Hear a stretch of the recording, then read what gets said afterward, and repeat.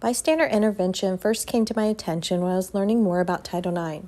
Can you believe Title IX isn't just about sports and money? It includes education, awareness to consent, intervention, sexual assault, and sexual assault advocacy. It seems pretty obvious to me that when we witness cruelty or otherwise, that we have the responsibility to step up, to speak up, and to intervene. I respect that not everyone has the capability of stepping up, and in many cases, it's best to seek outside support, professional support, call and help. Keep in mind that the idea is to do no harm. Do no harm for yourself and to others. I am baffled by the fact that people will take the time to have a catty conversation behind someone's back, but will not pick up the phone and say, "I'm here for you. How are you? How can I help?"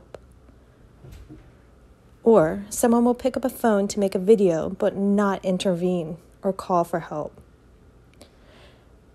The following are 5 steps for intervention, and the website is listed below.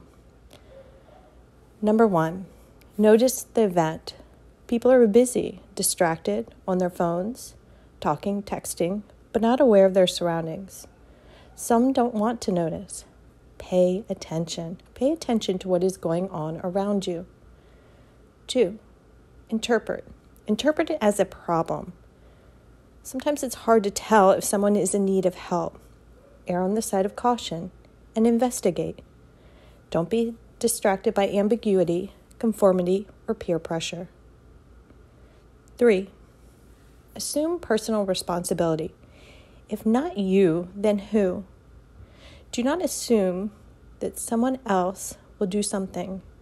Have the courage and confidence to be the first. Number 4, know how to help. Never put yourself in harm's way, but do something. Help can be direct or indirect. Number 5, implement. Implement the help. Act. If not you, then who? This is just the beginning. And it's something to consider from one human being to the next that we have the responsibility to step up, to speak up. The idea of bystander intervention can apply to mental illness, for example. When someone's not well, stepping in to say, "Are you okay?" Sexual assault, when someone's too drunk to stand, maybe you should step in and say, "Don't take her back to the back bedroom."